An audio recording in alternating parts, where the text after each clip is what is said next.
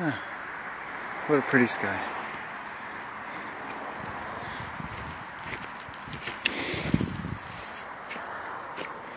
We've been at a few train tracks from time to time. Same tracks actually, just further south in the news. I'm just at the very beginning of the road that leads back to my place of residence here in Anus Bay, British Columbia, Canada, west coast. Beautiful end of July day.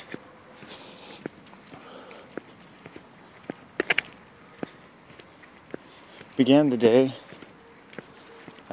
discussing an argument, or at least a preparatory argument for giving us leave to at least have a space to enjoy the supposition that man does not need to suffer.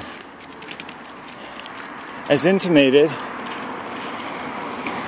by the reason of every scale and note of nature itself, that of the inexhaustible and unexhausted economy, biology, and psychology of our native functional correspondence with every reciprocal and corresponding dimension of heaven and earth, creatures, living systems, and so forth, none of whom experience anywhere near the distribution and even statistical likelihood of anywhere near the range of perils that we do as human beings as a whole, in direct proportion to our capacity to absolve ourselves of all proportional interest, knowledge, or responsibility.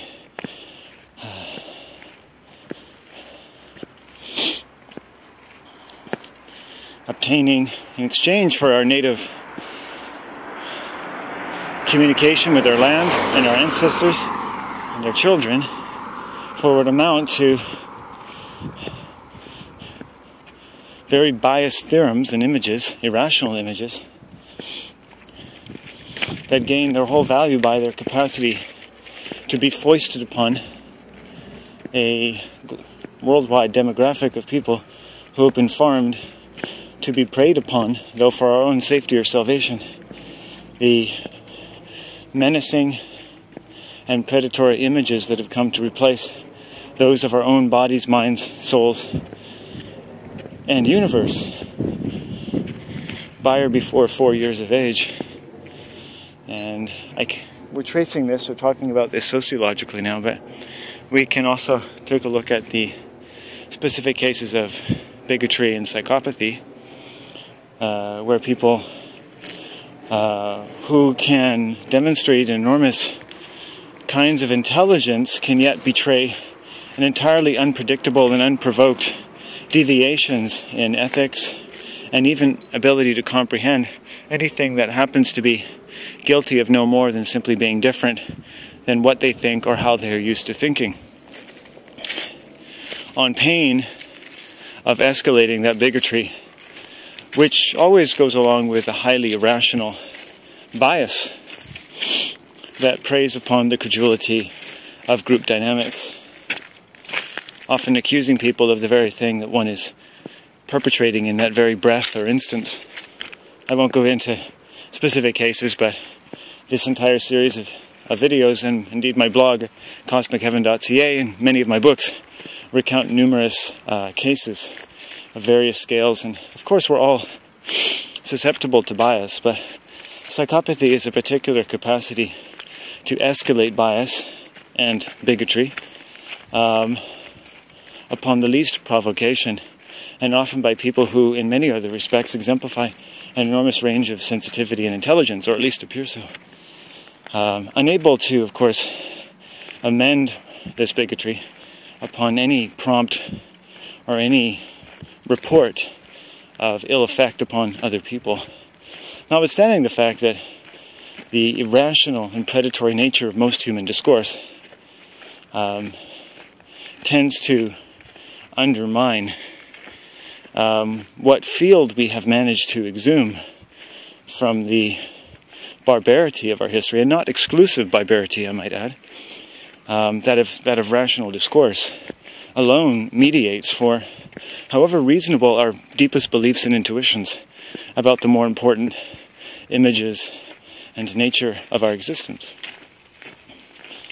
A rational discussion really, though, just becomes, an irrational discussion becomes about beating over the people over the head with your own beliefs, and afraid that any different belief must necessarily subject you and your children to an incomparably violent destiny of some kind. And notwithstanding the fact that, that might be a reasonable fear in some cases, I can't say that it isn't, but the fact is, in the realm of rational discourse, because two people disagree does not mean that anyone is right or wrong. It just means that if someone disagrees, they have every opportunity to make an argument using basic rules of reason and logic afforded us by life itself. Causation, essentially. If such and such is true, then it is reasonable to presume that something else is true. And sometimes this is done in an incorrect or fallacious fashion, and sometimes it's able to be sustained amidst any objection. And of course we have many examples of things that are demonstrably fallacious, and examples of things that can sustain scrutiny, and have. And not everything that sustains scrutiny is correct. And not everything that doesn't sustain scrutiny is incorrect. But again, I say that the field of rational discourse, ideally, though it is often unable to, due to the vagaries of normal human psychology, the number one export of most any civilization in the last 10,000 years, can be a field to allow people to discuss things without relying solely upon their beliefs and intuitions, however valid they may be or may prove to be. This helps us to nourish our capacity to not just rest upon the assumptions that we are often forced to resort to, but to subject them to reasonable scrutiny. And so people who scrutinize our beliefs or our arguments are doing us a huge favor. People who are able to support a rational objection and yet continue to foist various forms of escalated bias or bigotry, or indeed putting forth arguments that are solely based on emotional or social bias of authority or popularity, or of normal psychology and so forth, then, entering into a degree of violence, not only to persons, but to a realm of discourse, that of rational discourse, that is one of the few that can offset the kinds of problems that we see when people simply rely upon their acculturated beliefs. So I'm carefully circumambulating, I guess you could say, around some of the more specific cases I might mention and have come up, say, in the last several dozen videos.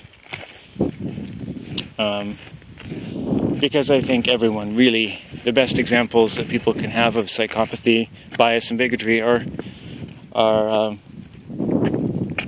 presented to any given human life on a fairly regular basis. So you can rely upon your own examples. I mean, it helps to go through some of the general qualities of psychopathic behavior. It's difficult, though, because a lot of the qualities of psychopathic behavior, unless you take particular care to look at the entire context, sound like anyone who just happens to have any bias whatsoever. I think there's room for argument as to what a psychopath means to do, what, if any, feelings they have, what they feel responsible for, what they don't, what they actually intend, what they don't, what they need to do, and along with, in almost all cases, an utter incapacity upon any prompting or indication to resolve themselves to a rational and reasonable consideration of the feelings and needs of others. Instead, preying upon the credulity of others, the emotional bias of others, often claiming to protect something of considerable value, while in the same breath undermining it, and often conflating any objection to this as though it is attacking a totality of some idea or space or family or nation, when in fact someone's merely objecting to very specific inhospitable or violent behavior that indeed, without sustaining an enormous amount of proportional interest, stands to undermine the ability for groups and nations and families to actually move forward. And it's interesting, and I've mentioned it in different videos today, that of so many people who are most passionate about certain ideas about freedom and moving forward and exhuming human deception from the bowels of history, are so often contradict their own beliefs based upon constraints that have been acculturated and, in many cases, hardwired into their brains upon looking at the entire field of data, of observation, logic, and all the points of view that everyone on Earth have to offer, each of them as immensely considerable as the next.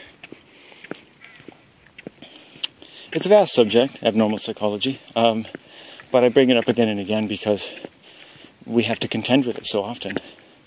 And it can help us to create a space to enjoy a deeper, perhaps wider field of logic than, many of the very distinctive ideas in a society. Capitalism, anti-capitalism, the truth about the flat earth, the round earth, people supporting women's rights, supporting men's rights. People rightly suspect are eminently vital to human existence and to stemming the tide of violence. At the same time, in a society subjected and farmed to enjoy and even depend upon, though an opiate, so many irrational images that gain the same status of knowledge and evidence, even though they depend upon the value in actuality, upon their ability to influence and dominate the thought and spaces for thought of other people. And when this happens, of course, people become very addicted to simply reaching a point where they just feel that they need to foist upon a sense of being threatened or upon a basic bias, which often, uses the term threatened and so forth, upon anyone who just happens to have a different perspective. So all these different abnormal and often unconscious constraints, rationalized at any cost, and immune to any objection upon escalated violence, bias, and bigotry, certainly is an enormously important part of any discussion, really. It's very common. In fact, I would say 100% of the time when I'm dealing with someone who happens to have a different opinion than mine, they will often resort to irrational bias. Because when human beings are disempowered so much, the images that are provided them as compensation, however irrational they may be, give one a sense of power. And when that power is threatened by anything, however rational or irrational it may be, then one resorts to simply inflicting that bias upon someone else, as though under any intellectual or rational pretense. Now, this is going to make sense to some people, and it's not to others. And it's a small audience, for sure. But again, when people are subjected to so many irrational images like evolution and, some aspects of creationism and NASA, spaceships, anything to do with history, pretty much, cavemen and exclusively barbaric origins, bones that somehow prove, our ancestors were apes and so forth, all the while claiming to live in a society free of all racism, as contradictory as that is to the basic instinctive reasoning of a child, whether or not they've had the quote-unquote benefit of a modern education that has proven itself, among all things, exceptional at taking $100,000 or more from our children and turning their brains into the most expensive nut in the history of the world. And most malnourished nut, I should say.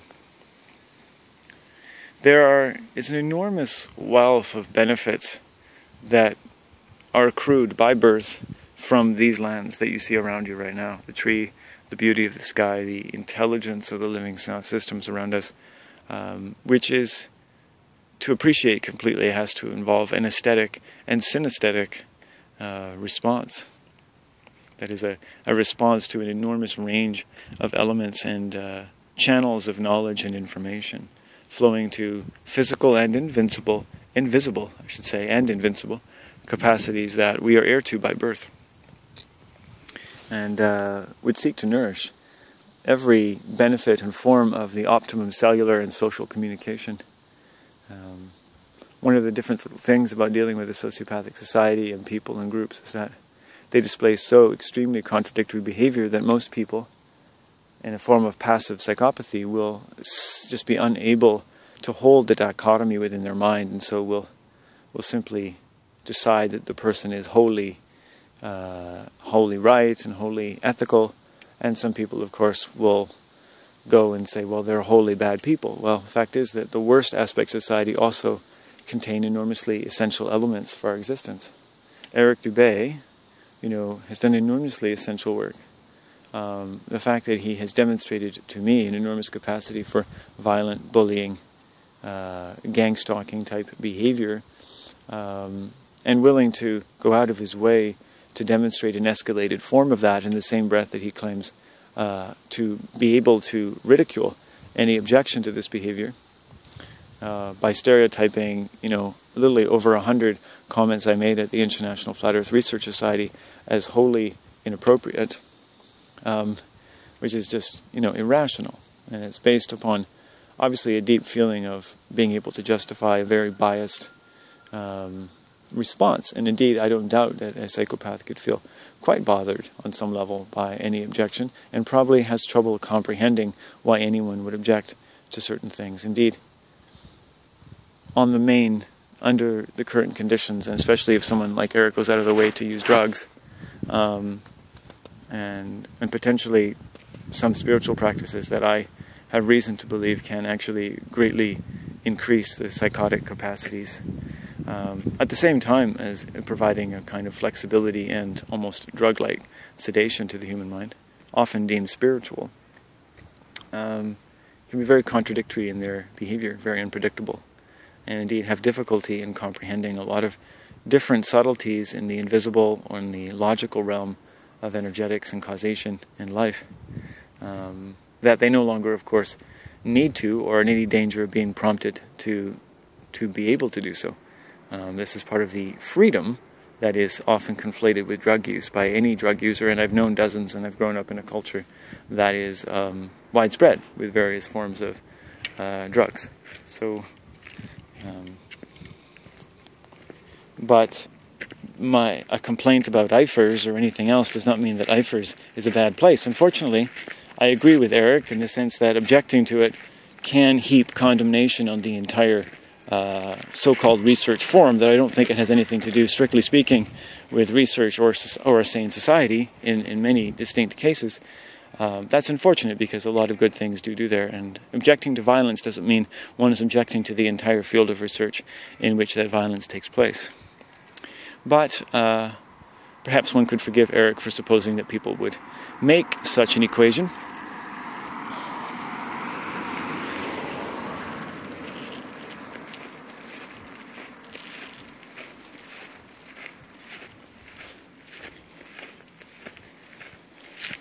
Though I do not. In fact, cults, like the cult that Eric has essentially formed, that is one that, whatever its merits, is able and in fact needs to enjoy, as many of its members have enjoyed, being absolved from all proportional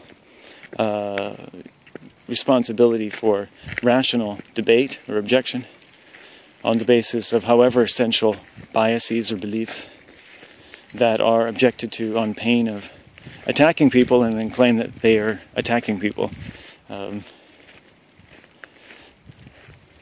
so forth and so forth. I'll get a little more specific for a second, because I know that I'm talking about events that probably a lot of people probably have no idea.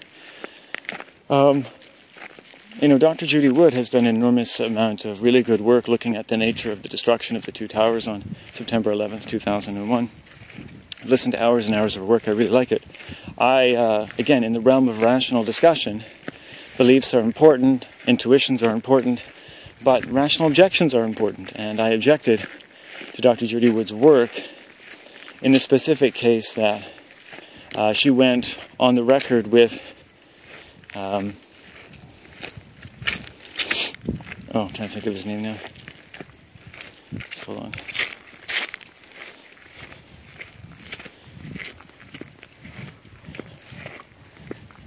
I think his name is Jim Fetzer. Yeah, Jim Fetzer,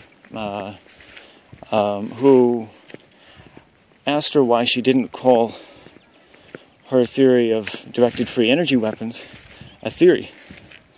and she refused to call it a theory. And without going into too long a debate here, I noticed that the effect of tacitly conflating the evidence of destruction that she has documented so well, as though the indisputable nature of the evidence of destruction should be enjoyed by the theory of what might have caused that destruction, namely free energy weapons that have absolutely no ballistics, no eyewitness, and so forth. That was strange, and I objected to it, and was thereby treated by various people, including Eric, to an enormous amount of bias and attacks and so forth and so forth. I made another argument that just because something is possible doesn't mean it's probable. Just because the burden of proof is imposing doesn't mean that someone is wrong. And just because someone objects to something doesn't mean someone's wrong. In the realm of rational discourse, it's not a place to bash people over the head with your own bias. Indeed, I took pains to reiterate that I really liked the work of Dr. Judy Wood, but it was significant and remarkable that she didn't, and that if one couldn't call her theory a theory, then I was on good grounds to call her theory part of a cult. And a cult indicates in this case that one feels really strongly that the absence of evidence shouldn't detract from extolling a theory as having the most amount of credibility of any other competing theory, but is alloyed with absolving its proponents of any recourse to rational debate, and certainly violence upon any objection to them, as though absolved of any responsibility for looking at the connection between their bias, however reasonable it may be on some level, with how they happen to treat others in the name of that bias. And again, like so many things, this says a lot about the landscape of someone's mind, and I'm not unsympathetic to the fact that people have a reason to feel upset and to associate with various biases. We all do from time to time. But absolving one of a sense of sympathy, a sense of responsibility with diverting from rational behavior and then accusing other people of being irrational.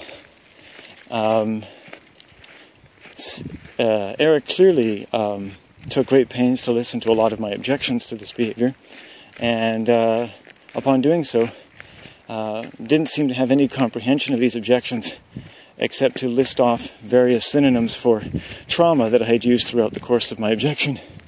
And in the same breath, going out of his way, as psychopaths generally do, to demonstrate an escalated version of bigotry that stereotyped anything I'd ever shared on IFERS as wholly inappropriate or inadmissible, for one reason or another. And the claim, I guess, was that it was too wordy or something. And that's one that you might imagine I get a lot. But it's not a rational objection. You know, all one can really conclude from someone saying that something is too wordy is that they don't understand it. Right? It's an opinion. It's not a rational objection. It could withstand some form of argument if one could take some part of it, abbreviate it, and then show that there's a way to say it in fewer words or in a clearer way, in which case that would be really amazing, because that would really contribute to a very constructive discussion. It just so happens that in the course of in my own research of enjoying an interdisciplinary approach to creative intelligence and human suffering and bliss, that I'm simply trying to consider a lot of things at once quite often, not the least being my audience and the scales of trauma and violence that I've seen people are capable of and are forced to endure throughout most of their lives, and how it affects how people behave. Hence this video and many like it. You know, psychopathy is very common. It's understandable that someone like Eric would want to use drugs, but it does almost universally affect one's capacity at comprehension and at consistently nonviolent behavior, which Eric, obviously has trouble at, and has gone out of his way on my behalf, it seems, to demonstrate that fact on more than one occasion, often in the name of attempting to ridicule any rational basis for objecting to that very behavior. Indeed, we're all susceptible to bias, but every point of view, and whether it be an objection to our image of life or not, is helpful in cultivating a space to mediate for, I think, our necessity to rehabilitate our capacity not just to believe things, but to enjoy a greater breadth of diversity of the native organs of perception and knowledge that we are heir to by birth. So that we don't have to rely upon authorities, we don't have to rely upon emotional bias, we don't simply have to say that we believe something, and then use that as our entire argument. Indeed, I am convinced of the evidence of a flat earth, but I don't feel any great urge to provide people with all different kinds of evidence. In fact, when I do, I will often quote Eric Dubay. So, and there's others too.